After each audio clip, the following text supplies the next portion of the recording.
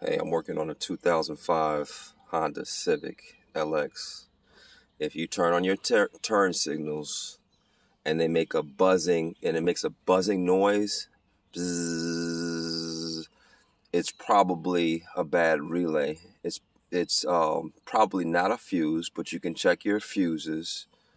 There is a fuse for the turn signal, and when I checked the fuse was okay. I believe it was the one under the hood. I believe it was a 20 amp, but I don't know for sure. Okay, the other fuse box is under the driver's seat right here. I've seen other videos, and well, I saw another video, and it wasn't helpful because you'd have to break your neck to get to that fuse, to those fuses.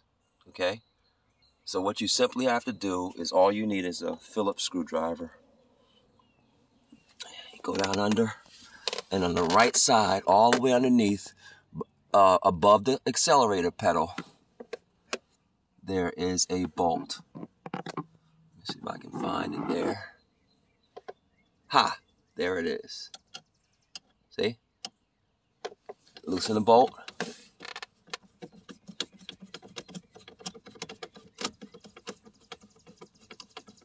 You'd have to break your neck. I said, who would make something like this that's so hard to access?